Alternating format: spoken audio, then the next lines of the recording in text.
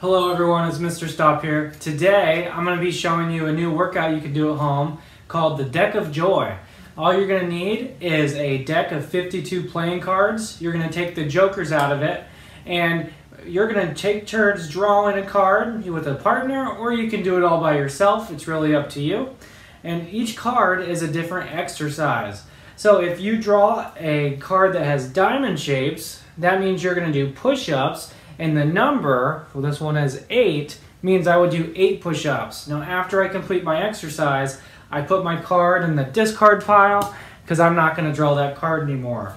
If I draw a spades, that means I'm going to do squats. Now when I do squats, for this card I would do 6 because there's number 6 on it.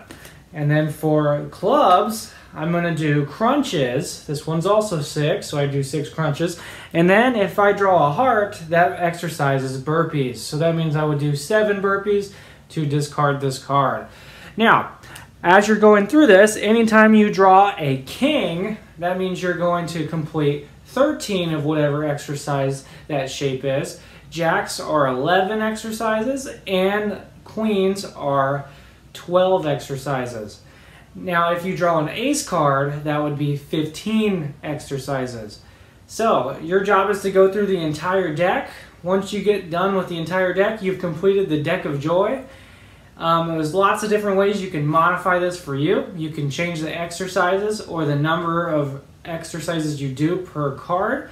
It's really up to you. So, just all you gotta do is get your own deck or follow along with me, and let's get started.